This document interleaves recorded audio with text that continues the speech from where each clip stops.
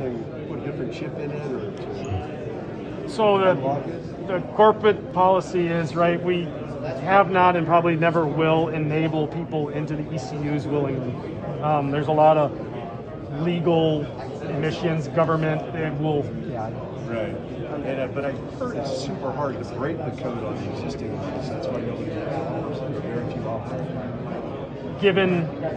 Given the current climate, right, we don't want people hacking our cars, right? So it's the same thing, right? It's they're encrypted for a reason, for your safety and our safety. Well, where I'm going with this, what do you think the true Redline where it lets go? It's 8,800, you say? Well, 86 is where we close the throttles and hold it back. 84 to 86, the power is start. It doesn't fall off, but it's flatline. So the returns beyond that are diminishing versus getting a shift. What's the highest you've repped with out of the Diamond? We have gone past 86 non-fire to validate other parts independently on the valve train and on the pistons, and it will go above it. But as I said, it comes with added baggage of vibrations, and you're not going to get any more power. So you're basically going to add risk and other things, getting fatigue for no benefit. Were these velocity stacks always part of the design? Yes. So going into this, and it's kind of what Taj talked about in the video, the big ask was, let's get the Z06 back to natural aspirated. But nobody's ever going to be happy. He said, oh, we're going to give you less power than you had in the last Z06, right? That's going to get a ton of booze. Yeah. So from the beginning, we knew we had a big task, a tall order. So in order to get there with speed, you can't do it with displacement, get over 650, right? So it was always about tuning. Get the volumetric efficiency up, get the thing breathing at high engine speed, and the mid-engine architecture helped enable us quite a bit on the engine side, right? We have extremely low inlet restrictions and extremely low outlet exhaust restriction. If you think about it, exhaust is here, the tailpipe's about here, right? You don't have, it's open header. Like a C7, right? You got to come down, you got to go down another 90 through the tunnel, back out and around. The exhaust restriction is another huge enabler to do this. So yeah, but yeah, velocity stacks.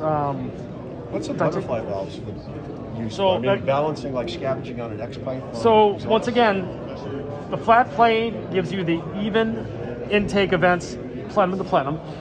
The velocity stacks, then you can tune to an intake frequency, right? So a rate of air ingestion. That tuning is going to be to a narrow frequency. What the tuning valves give you the ability to do is you can change the volume you're working against, and you can change the way the pressure waves bank to bank interact with each other with the valves. So we use the valves to basically take that VE peak window and open it up. So this engine at peak torque has a volumetric efficiency of 110%. That stays over 100 until peak power because of the tuning valves. So you're actually getting more air in the chamber, or the pressure in the air in the chamber at full volume is 10% or 6% greater than atmospheric. Right. Yeah, so you're actually, it's like a little supercharger. Right. You're using the pressure dynamics to increase the air velocity. That's why this next from the down. 60s. It's a velocity stack from the 60s. So it's the same thing, only with today's analytical capabilities, it's optimized to the 10th, right? Is there a top speed on it yet? There has not been a top speed. Okay. The testing is not done. If you were a betting man? I'm not a betting man when it comes to outward facing things. This is what I do for a living. I want to keep doing this. I know on the Nürburgring trip, they couldn't run a fast lap. They're going back. I know they want to, but it's their last task. They're going to do all their work first, and if they can, they will. You need an open track, you need the right weather while they're there in Germany, but you don't want to crash it before you test it. They're there to do the work, so they'll do that first. So we'll see what the view guys get. Oil squirters, this little tube I saw right here, this cord chrome. Okay. Yep. Pretty cool. So yeah, that's why it's so efficient with the oil. Yeah. So if you feel it's basically each one is two, right? Yep. So they go side up against the bore wall for the piston. Is there any special coating on the sides of the pistons? So the skirts have a typical polymer coating on it that we're used to seeing. I wouldn't call that anything significant. The ring pack is unique. It's a very thin top two rings, much like the race car guys run. Once again, for mass and ring flutter control, they are DLC coated, so they're crazy hard. Once again, what the like LT6R sort of runs, things like that. Okay. Yeah, super high strength forged aluminum pistons, titanium connecting rods. Once again, everything. Oh yeah, everything about this engine was with a flat fine crank was get the mass out of the crank. Anything that's spinning was first going. All the mass you can, get that inertia down. Then reciprocate. Get this as light as possible. So to make the piston as light as possible, you got to use the best material, right? Because you want to use the least amount of mass, but you need the strength. Totally. So yeah, phenomenal piston. What are the pistons made of? It's forged aluminum. I'll get you the exact number wrong if I try to pull it. I think it's in the press release. Pistons actually come out of CP Carrillo just south of here in Oakland County. So we're buying race cars. Yeah, that's race car stuff. How much does this weigh? This engine, I don't remember the exact number. I did do the math though. It only weighs 1 kilogram more than an LT2. So you're getting 170 more horsepower, all that stuff at a mass penalty of 1 kilogram. So where we do have more weight in the heads and the valve frame structure, obviously, all that other stuff I talked about, more than enough pace for it in mass, and the short block itself is shorter. Because the stroke is only 80 millimeters, right? So the deck height is lower too. So all of that bought us the mass to do all the other good bits. Is it closer to the ground than the LT2? No, the crank center line is in the same place. And the bottom of our oil cooler is right on line with where the bottom of the LT2 oil is. And the height, the same? The height is about 30 millimeters tall. Taller? Taller. So this intake stands up a little bit higher than the noise cover in the LT2. But it's still underneath the convertible packaging. Yeah. That was our upper limit we worked to because we wanted to maintain a convertible option. Yeah. Right. Well, thank you for that. And it's a steel What block? what about vibrations? Steel block? Steel. No, the block is aluminum. Oh, it is? Yeah. It's a steel crankshaft. Okay.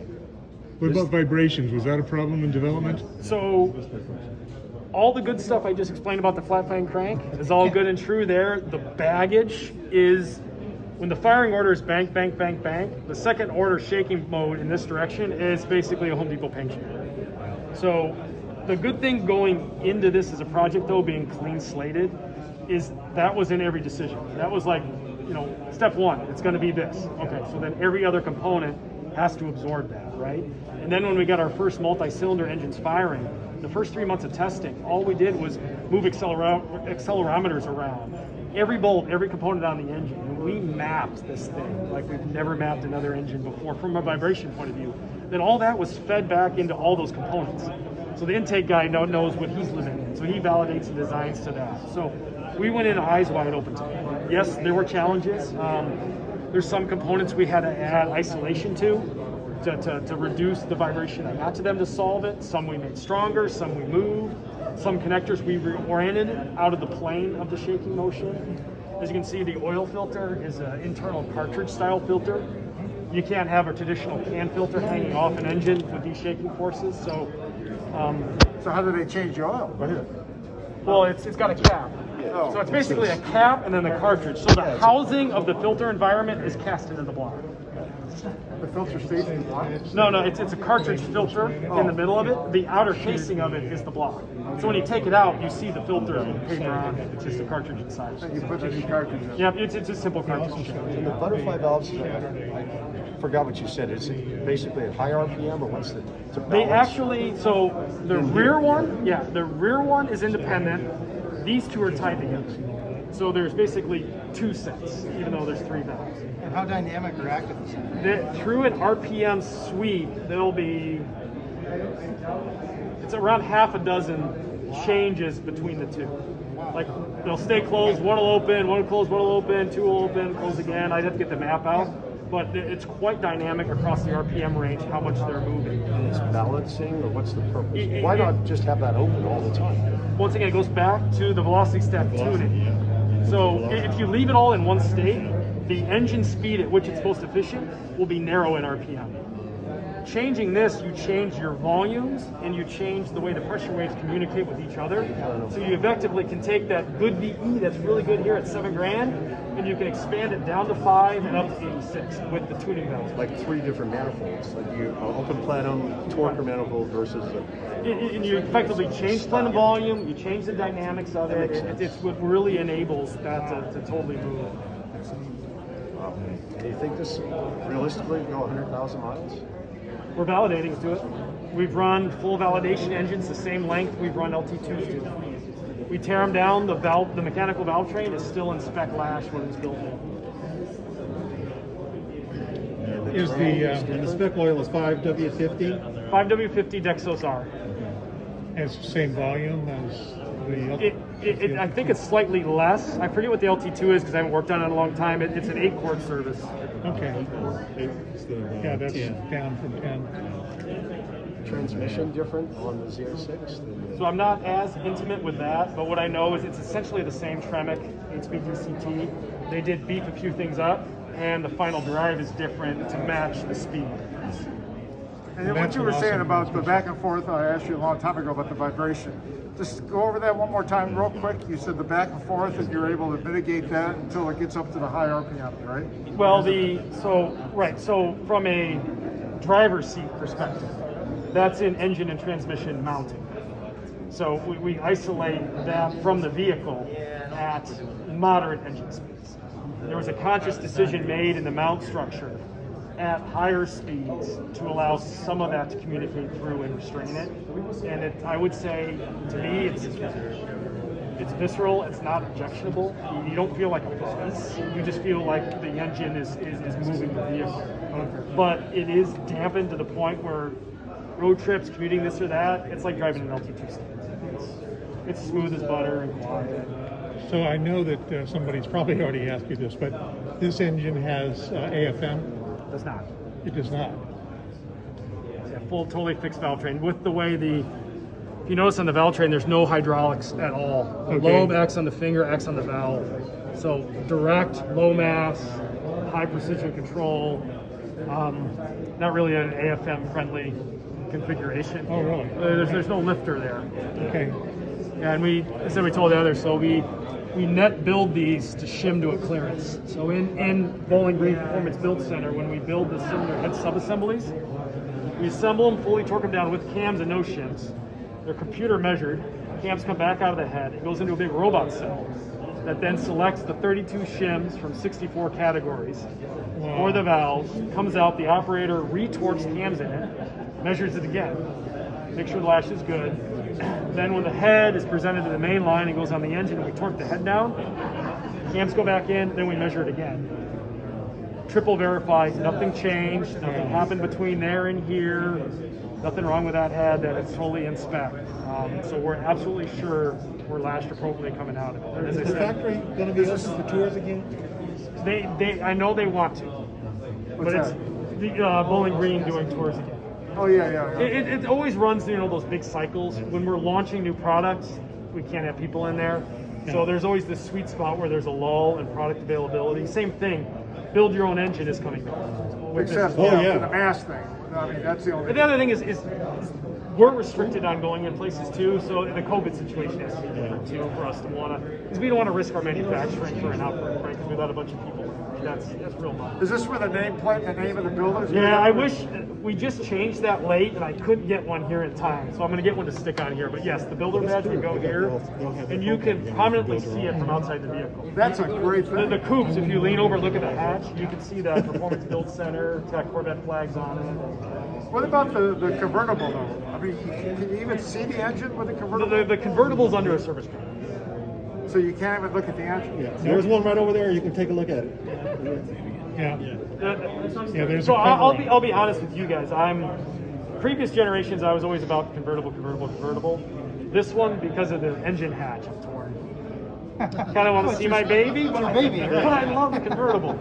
So I'm torn on that one. I'd love being able to see it, but it's they both have their benefits. Well, maybe instead of having the black plastic one, you can have one that's clear. Make a clear plexiglass one. You can still see through it a little bit. Just peek under the hatch every now and then. Yeah, but you can lower that window in the convertible and hear it probably better than the coupe. Well, that's the other reason I like the convertible better. With the top down and the windows down, the glorious noise is just so much more there with you.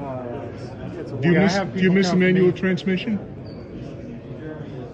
Originally, I did. This engine has pushed me all the way to saying I would hate this with a manual transmission. But isn't Really? it faster? I think the automatic is faster now. It's always been faster. Yeah, it's always been faster. but I agree, the third pedal engagement is fun. Yeah. This engine, when you even drive in tap mode, I'll admit, most of us struggle with the 1-2 shift. If you want to get the 1-2 shift at 85, 86, it's hard to hit, and the control system does such a good job when you hit 86 of closing the throttles to hold it there, that you kind of look like an idiot when you miss it, because you're going, and it goes again, right? So it's so, but if you put it in drive, right, it just hits it right on the mice, boom, boom, boom, just as Ollie said in the video, so it's hard to keep up with it, even just with a paddle. I couldn't imagine trying to do other stuff with how fast this responds. The Stingray, that dual clutch transmission just pulls and pulls and pulls. You can hear the gear changes, but you don't feel them at all. And if you think that pulls through the gears, this is a whole other world of an experience, the way this spreads the RPMs. Are the majority of these parts U.S. parts? Is this going to be made in Bowling Green? It's going to be made in Bowling Green. The parts are global. There's a bunch coming from the States. The block and heads come out of Canada. It just depends on the supply base and who had the expertise, what we need. I think a lot of the valve train parts come out of Ohio. But there's stuff from all over the world, depending on where the commodities are being made and where the supply is. Huh? Where do you get the cams? What does GM make them themselves? No, we do not make the cams. Yeah, it's like the Pistons. You don't want I'll misspeak. I'm not 100% sure where the cams are coming from now. I have to ask my valve train guy.